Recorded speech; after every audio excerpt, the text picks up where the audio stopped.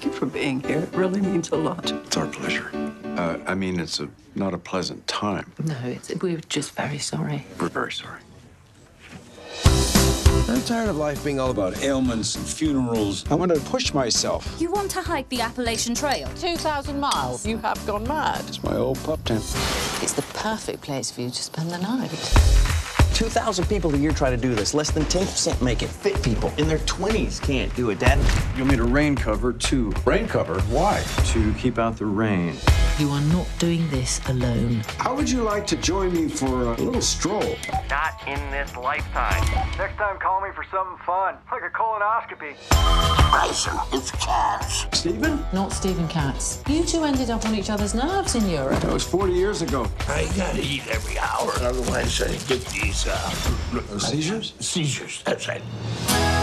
Good luck. Try not to die, okay? We go? We go. What goes up must come down. What the hell happened to down?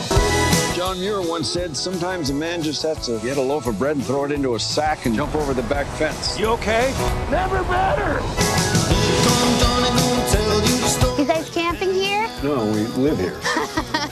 How can I help you? We like a cabin? You know what your problem is?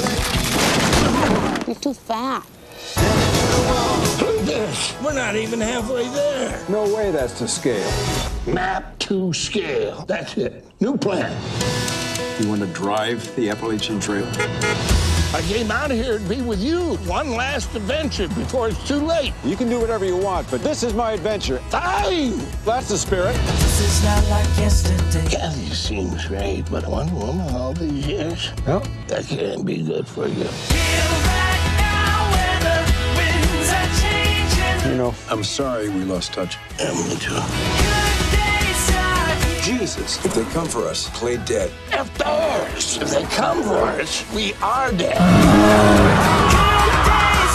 Well, they say the Appalachian Trail's like life.